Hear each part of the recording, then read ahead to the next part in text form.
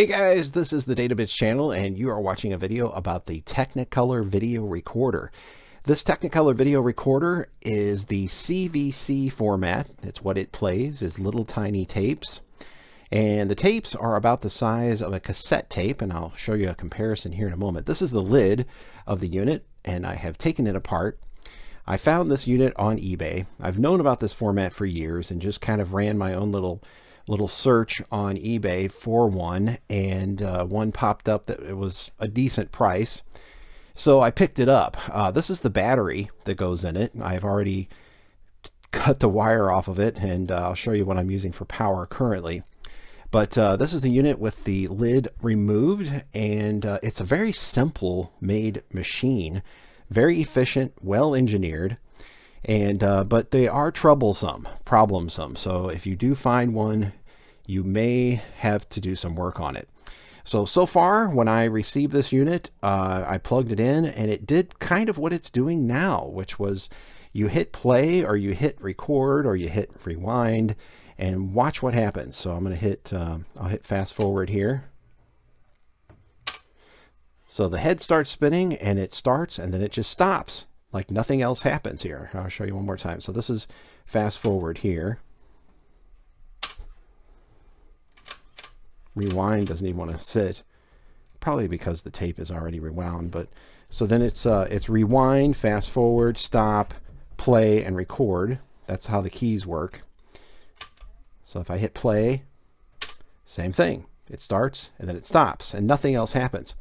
So I had already taken the chassis out, removed the this part right here, removed the screws from the bottom, picked this part up, got underneath, replaced a couple belts, because I did have it playing at one point. I was actually watching someone's home video on one of these little cassettes, and then the unit quit. So it was kind of back to square one. I haven't been with you guys for a while because I've got allergies, and my voice has been wacky. So that was why I tried to use a different voice on the last video, which turned out a little weird and wacky. But here's a regular cassette tape. If I put it right there on it, this will give you an idea of the scale and size of this machine. I mean, there were machines made in the 70s of stereo cassette players that weren't that were bigger than this, you know. And this is the CVC format. So here, let's eject the tape, and I'll show you what the tape looks like. So at first I thought, well, the reason this thing won't rewind or fast forward is because the tape is old and it's jammed up and such. And I even took one of these tapes apart, and on the inside, just like a cassette tape, it has those slider type sheaths, or it's like a sheet actually, and there's two of them sandwiched on top and bottom of the tape. And I tried to replace them with ones from a cassette, and that also didn't fix it. So just to kind of peer around and see what's inside of this thing. So lots of capacitors, haven't replaced any of those at this point. So this is your video processing and all that kind of stuff. There's an interesting little board right here. I don't know what it does, but it looks cool sitting there. And then the loading mechanism is very similar to well, it's kind of a cross between VHS and beta as far as the way it loads. It does load from both sides. So these things are inside the tape, and it pulls the tape out to a point here at the end, actually. So instead of rounding it around, it actually goes around both ways there. There are two motors in it. The motor that spins the head right here, and then this drive motor here pretty much runs everything else. It runs the loading mechanism. It drives the capstan, which is right underneath here. It does it all. So we got a tape counter that still works. As far as the power supply goes, this is the connector for the battery, which like I said earlier, I removed it from the battery, and I have it wired to this 12-volt power supply that I purchased online. It puts out 12 volts and I guess all those different amps, depending upon the draw of the unit you're using, up to 4 amps. So this unit did not come with its power supply. I didn't get that. The power supply connects over here on the side, right there where it says power. But also right there, that same jack, that DIN connector, also outputs the video and the audio. And then you have a camera connector right next to it there in the middle. And that camera connector actually is the input for a tuner, which was an option that you could get with this thing. Then you got a sound dub, you've got mic and headphone jack there, earphone, I guess. You got a still here and a track. Now what's interesting is you can put it in still mode like that, and then use this track button here, and it will actually speed up and slow down the tape while you're playing it. So it almost looks like a jog shuttle control. It works a lot like that. So after doing a little prayer and meditation and looking at this thing, I kind of came to the realization that the reason the rest of the mechanism isn't working is because there are these two transistors in here. I'm going to see if I can get one of, there's one of them. Okay, so it's right in the middle of your screen. It's got a screw on top of it. So that's one of the transistors. And you say, how did you know it was that transistor? Well, I actually took a flathead screwdriver and put it across the two pins on this side, and the loading mechanism took off, the threading mechanism. So thanks to Gateway Electronics here in St. Louis, I was able to pick up the replacement transistors. I'm trying to show you the second one.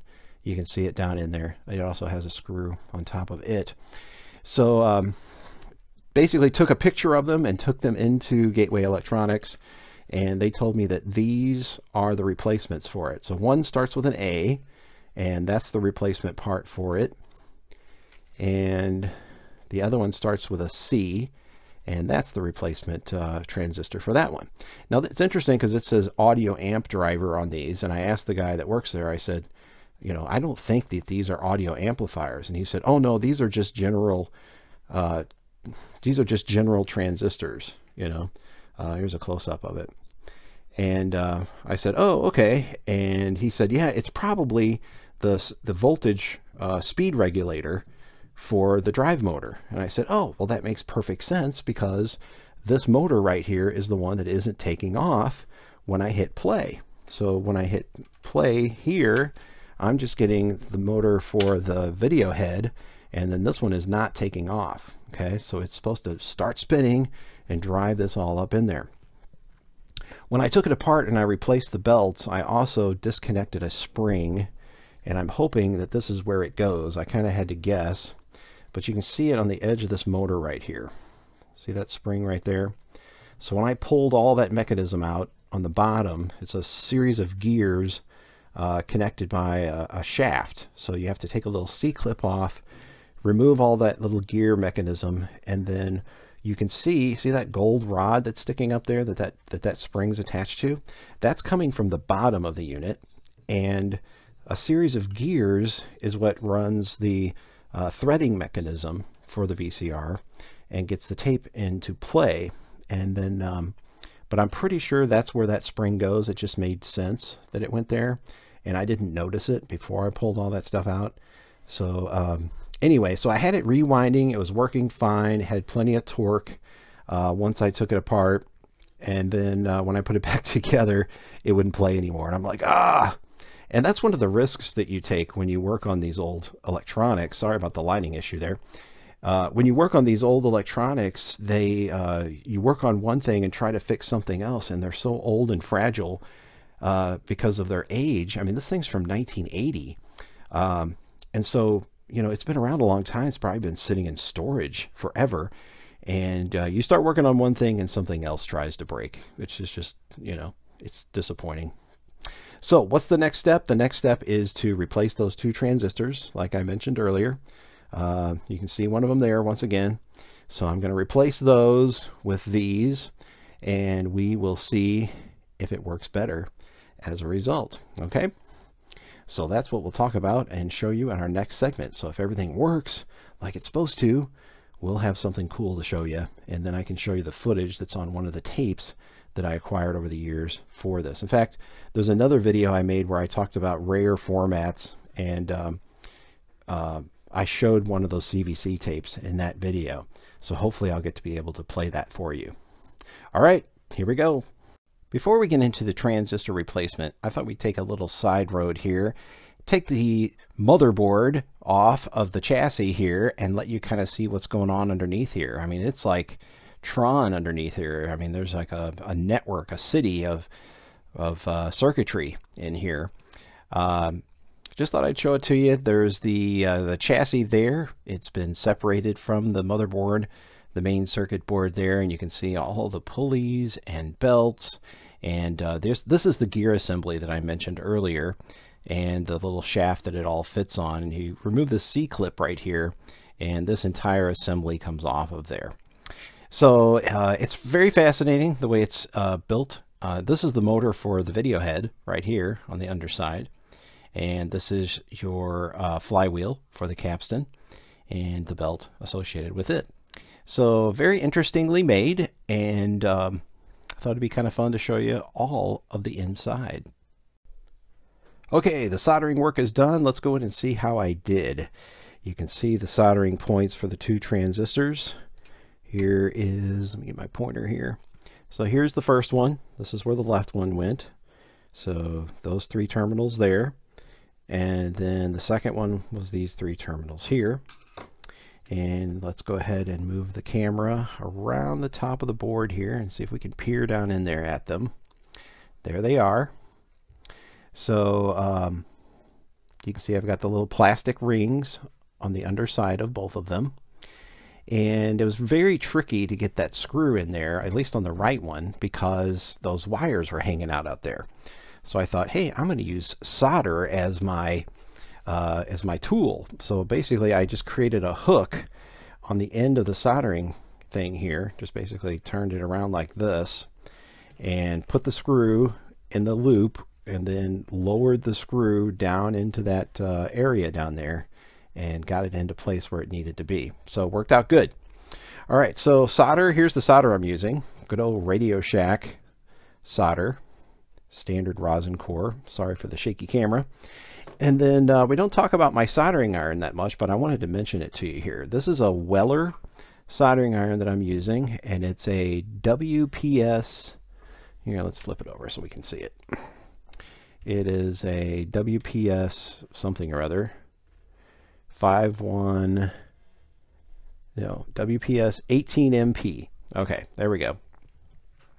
So that's the official soldering iron of the databits channel. I love the soldering iron. It has a replaceable tip. It just kind of comes out of there. It's got a little LED light to illuminate what you're soldering. And when it's hot, it goes from red to green. And it gets hot really quick. Now the thing is, you got to work really hard to keep your soldering tip clean. And if it ever gets to a point where it's not getting hot enough, then you need to have your I use just a paper towel, a wet paper towel. Use that, or you can use a sponge. Works very well. But keep your tip clean. If your tip gets dirty, then just use some sandpaper, like I've got here, and just clean the tip of it off. Okay, get it looking silver again. All right, so here's our perpetrators here. These two alien life forms known as transistors. So, yeah, remember there was one that started with a C and one that started with an A, and there they are, removed from this crazy VCR. So together we shall see if what we just did was the cure for what ails us, and we will see this happening live here together. Well, it was live when I taped it. I'm gonna go ahead and plug my 12-volt power supply in with one hand as I use my other hand to hold the camera. That's right, I have talent.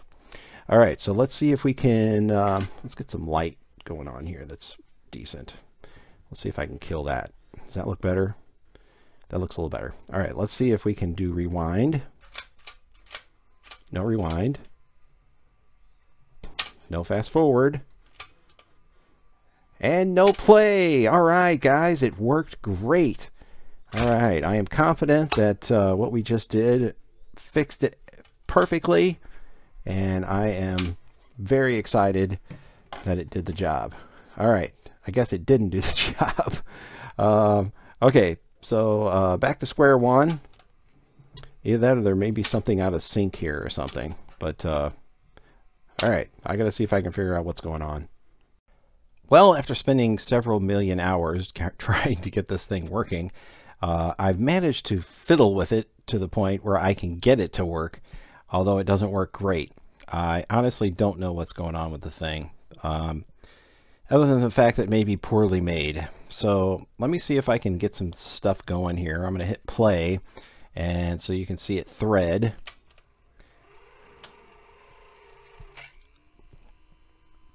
So there's what the thread looks like. And yep, and then it stops. Just to give you an idea how the tape threads, you can see that it's coming out of the tape both on the left of your screen and the right. And as I move the camera back, you can see where it connects with the audio head there on that. And there's the capstan and the pinch roller in the middle of your screen, and some guides there guiding the tape back. This machine is getting worse and worse the more I mess with it. Of course, the transistors, I replaced those, and then I narrowed it down to this capacitor here that was kind of also a gateway to getting the thing working. And then I took that spring off down inside of here, and the thing is just having a seizure right now. You can see that little thing moving down inside of there. It really just doesn't know what to do with itself. But this will pretty much conclude this video. Unfortunately, I was not able to get it to work and function properly. Never seen such issues with an older VCR. Most VCRs, just a couple of belts and rollers, and you are ready to go.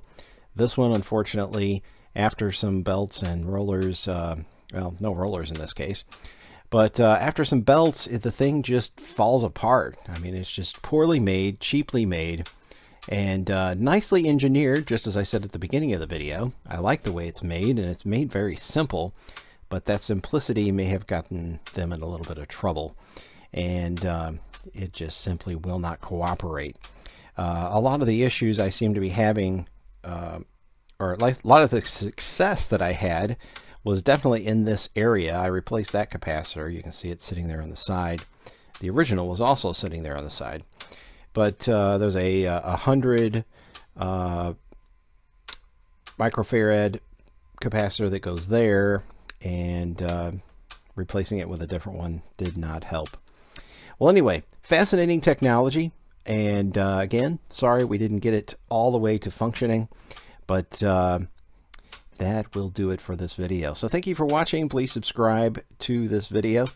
And if I have any updates, if I manage to get this thing working, I can show you adventures on Route 66 here, which is a video that a couple guys made back in the 1980s, of course, early 1980s, and they're driving like a 79 yellow Corvette or something in the video. So now if I can only get this video to unwind in here, de-thread, and go back into the cartridge, I'll have a chance to play that on a future video machine of the same type.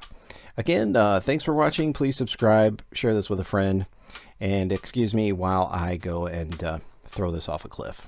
Thank you.